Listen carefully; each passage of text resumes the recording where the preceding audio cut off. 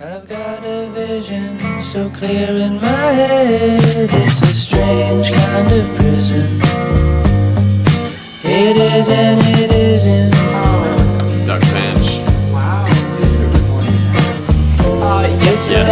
They're doing a story about bound to live without ever knowing why.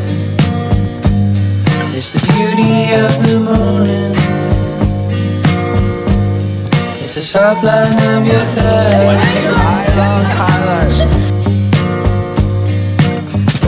It's the day that I found you know as I walked along the shore.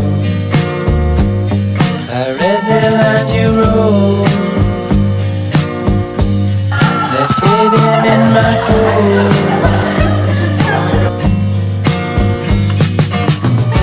It's the truth.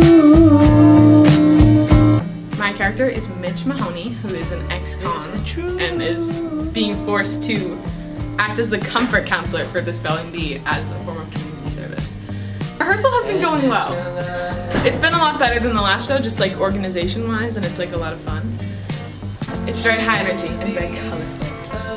Yay!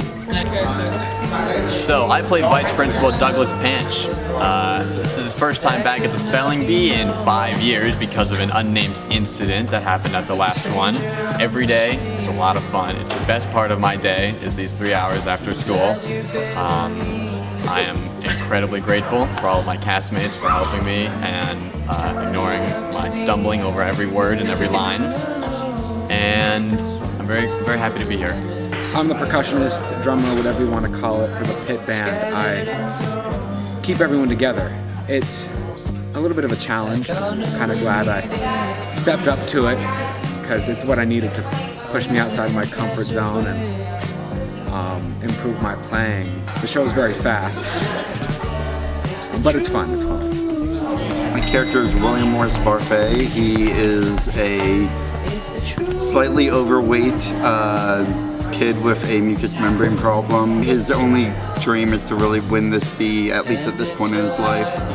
I think my favorite part about doing the plays every year is basically when we start getting into costume and when the set starts getting together, because then everyone's able to start getting into their character. Now that I'm in my costume, I'm able to actually like improv and feel the character and actually be the character itself, so it's really fun when that starts happening. For the fall show of Sense and Sensibility, we didn't do a full run-through until the last hour before the show. And have you guys done a full run-through? We have, and it's been going a lot better. So I think our entire cast is feeling a lot better.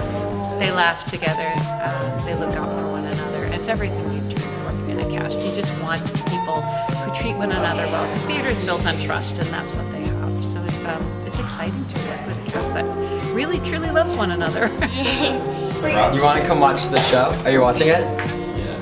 Courtney. Love it, guys. Love it. Courtney. This is the name. Questions?